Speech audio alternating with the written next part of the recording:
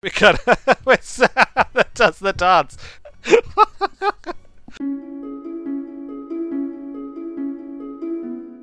Greetings and welcome to another Weird Wizards Wonder Workshop in Medieval Engineers. It is quite a mouthful, but we're sticking with it. Here I am at the top of the Impossible Tower, as seen in the previous episode. If you've not seen the previous episode, you should check it out, because I show off the tower in a bit more detail and explain how it was built, at least kind of quickly, but enough, I think, to replicate it if you've got the game.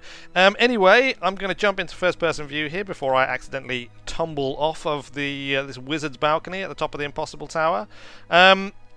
Quite a view from up here. There is the Wonder Workshop laid out below. But first of all, let's just go inside. We'll go inside. As you can see, I've got my little alchemical station here, but I've only got a couple of barrels of supplies, and, you know, things were starting to run low. Plus, I was thinking I'm going to have to bring other things up here, which is, you know, it's fine if it's me doing it, because I'm a wizard and I can just magic things up here. But what if I wanted my minions to bring stuff up?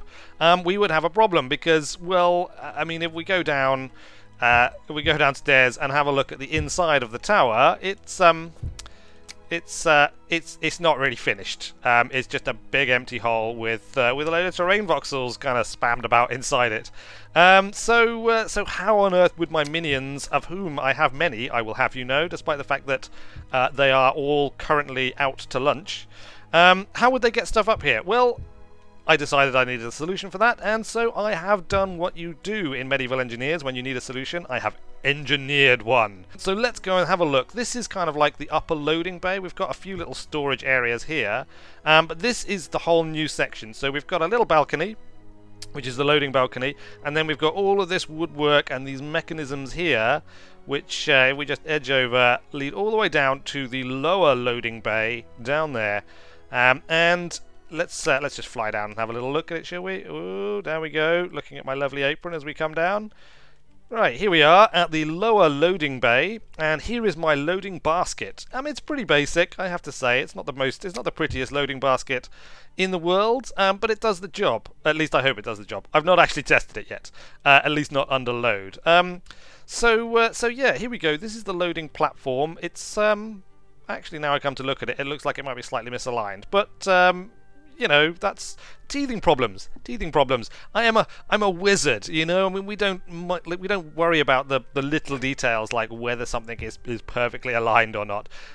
We'll leave that to the real engineers. Us wizard engineers, we just kind of like we just chuck stuff up and hope that it works. So we've got these little walkways now leading down to the main entrance, and also down here to our little supplies platform, our lowermost supply platform. So we've got our lowermost supply platform, our lower loading platform, and our upper loading platform. And if we look from down here, just taking the full majesty once again of the Impossible Tower, I think I am going to keep it. A few people commented that they thought I should keep it. For the time being, at least, it's going to stay. I'm kind of growing fond of it. I'm concerned that it might be a bit of a performance drain on the workshop, but we'll see. If we start running into frame rate problems, then we will we'll move it. You know, we'll use our wizardly magic to just shift it somewhere else. But for now, it's going to stay. Whether I'll leave this loading platform on the side, I don't know. It changes the aesthetic somewhat. But again, this may well grow on me. Let me know what you think. Is the loading platform a keeper? Or should I get rid of it? And before you make up your mind, you should watch the rest of the video, because it doesn't just sit there, as you would expect. It actually does stuff. It is a loading crane. It proves just how long the ropes can go. I don't know how much longer than this they can go, but I was concerned when I built this that they wouldn't stretch all the way down, but no, I mean, no problem at all the way down to the bottom. One of these days, maybe in the next episode or a future episode, we'll have to do a test to see just how far these ropes go, and just kind of what kind of craziness you can do with them.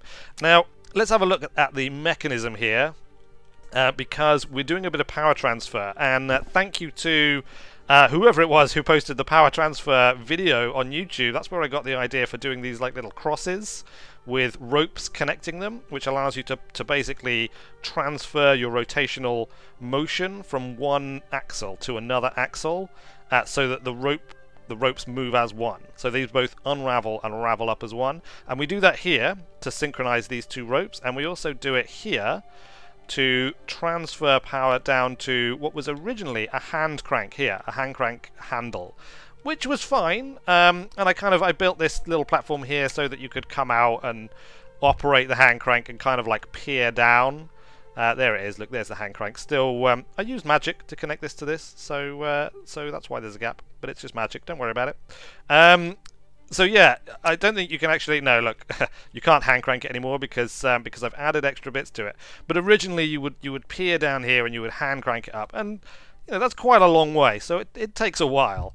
And I decided, even if it was my minions doing it, I still thought that it wasn't the wizarding way. So I've attached some more mechanisms here. We have another axle which comes all the way out to a larger power transfer cross here, which connects to a magical rotor. Now, ordinarily, you might attach sails to this for a windmill, and that you would assume be what drives the mechanism. Fortunately, once again, being a wizard, we're able to power it with magic. So if we just find the magical symbol in the center and touch it, then there we go. It starts turning. Power is being transferred through these ropes to the large power transfer cross, and then through the axle to the small power transfer cross, up to this small power transfer cross, which is on the rope axle, which is then transferring across to the other rope axle, so we get synchronous movement. Ah, is it not a joy to behold? It is, of course, magic that's driving the whole thing, but it's engineering that's making it work. Magic only turns that one thing there. And I mean, I suppose, technically speaking, that could have been here, and we could have had a single one or a single power transfer thing. But it was built in stages. At the time, I didn't have a clear plan in my mind. I was just kind of building it up to see how it goes. And actually, what is quite important is the ability to reverse it, but we'll look at that in a second. So there we go, it's cranking away. Now, it's not the fastest lift in the entire universe. I mean, here it is kind of slowly cranking up, but as I say, this is for my minions to use, so I've saved them the effort. Now they just need to be a little bit patient, and they can busy themselves whilst it's going up. I believe you can stand in this. You have to be a little bit careful because as a wizard / medieval engineer, I have quite a lot of mass. But there we go. Look, there we go. It's a lift. It is lifting me slowly up. I daren't move because I'll send the thing flying all over the place and probably smash it to pieces and dash it against the side of the Impossible Tower, which still needs its name, by the way. Nobody has ventured a name for it. We have had a name suggestion for the forest, but nobody has yet ventured a name suggestion for the Impossible Tower. For the time being, I'll just keep calling it the Impossible Tower, but I think it deserves a more fantasy-esque name than that. A more wizarding name. Right, obviously it's going to take an eternity to wait for this thing to go all the way up, so let's just fly off. Look, there it is, slowly, rising up. Glacial, one might call it, but it works nonetheless. I mean, it's a hell of a long way up. I had to build this here because I did make efforts to build it kind of hanging, but things get pretty glitchy when you're building hanging. There are bits of debris kind of scattered around that went a little bit crazy from explosions that happened in construction, shall we say. We have taken out a small section of our lower loading platform here as well, and I'm pretty sure. Yeah, there we go. Look, we've actually taken a pretty big chunk out of the side of the tower because we had some debris rain down. So you got to watch that, especially when you're constructing in or around a very tall structure, because stuff picks up a lot of momentum as it falls down. So even a relatively small piece of debris can do quite a lot of damage when it reaches the bottom. I will just say, this is far from a perfect design. It would be much more stable if I was using 4 ropes instead of 2, which I think actually I could do just still using these two axles. I just put a rope there, rope there, rope there, rope there, axles in between. And then connect all 4 up. I probably should have done that beforehand. I've literally only just realised how easy it would be to do. Oh, here we go, look. Here we go. It's arriving. It's slightly cockeye. Like I said, we could probably fix that by having 4 rope drums instead of 2. Now, I don't know what actually happens if it reaches the top. Does it smash to pieces? Oh, maybe it does. Quick, stop it. Stop it, stop it, stop it. Ah, I can't reach it. Turn off. Turn off. Okay, I've turned it off. Oh, that was panicky moment. Right, I think it's fine. I think it's fine. Actually, it needs to come down a little bit. So clearly the minions would have to be on hand and ready. I could maybe put some stoppers in to stop it at the right level. But if you had any barrels or things on here, it's a gap, but it's not a massive gap. You know, I mean, my minions are brave fellows. It does swing around quite a lot, obviously, on its 2 ropes. So it might be a tad on the dangerous side, but yes, here's the important thing. Now, these rotors, my magical rotors, I've only been able to come up with the magic necessary to make them rotate in one direction. One day, hopefully, I will come up with the magic necessary to make them rotate in 2 directions. But as it is, what I have to do is build one facing one way and one facing the other way, and then basically just disconnect the ropes and reconnect them. Now, what's quite important actually is that the rotors be in more or less the same alignment. In fact, it's pretty much as close to the same alignment as possible. So I'm just going to nudge this rotor. It's a little labor intensive, but it's a hell of a lot less labor intensive than if you had to hand crank it the whole way up. Believe you me. Right, there we go. That's too far. Far too far. Far too far. There we go. Down again. Up again. Down again. How's that? Does that look about right? I think I've gone a little too far. I'm going to call that pretty much spot on. Right, here we go. So we just connect up each rope to its counterpart position.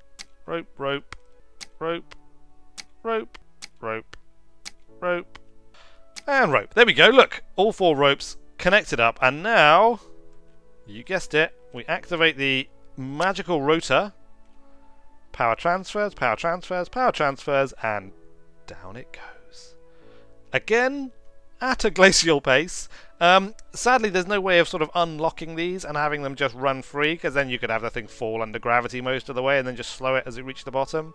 Hopefully that will come once the gods deem it necessary, or deem it important enough to implement. So yeah, there we go. But it does the job. It does the job at the moment, and it does mean that my minions can bring goods and supplies up to the tower without me being around all the time, so I can go off adventuring like a wizard, like wizards do, causing trouble and turning peasants into frogs and all of that kind of good stuff. Okay, so I thought I would just quickly do a little load test to see how it performs. So we're going to drop a few loose barrels onto the cargo lift. I think we'll load it pretty heavily. There we go, perfect. Now I've made no attempt at balancing that load really. I mean, it may be sort of slightly balanced, but we'll see. We'll see how stable the cargo lift is when bringing up a whole load of alchemical supplies. So this is all stuff that I need for my research in creating potions for turning peasants into various farmyard animals, and other useful things, obviously. And let's see, it's all hooked up for ascent. So we'll go and switch it on, and then we'll rush down and take a look and see. I'm sure it'll be absolutely perfect, and we'll ascend no problem at all. There we go. It's off. What did I tell you? What did I tell you? It's perfect. It's fantastic. All these barrels ascending quite happily towards the top. A little bit of jiggle here and there, but it's fine. With 4 ropes, it would be even better. But as it is, I think we're going to call that a success. I think we're going to call that a win. Brilliant. Fantastic. In fact, actually, let's put a couple of stoppers on. Let's do that now. Whilst it's ascending. Surely there'll be no problem doing that whilst it's ascending. So we want some stoppers here. So we're going to put stoppers there, there,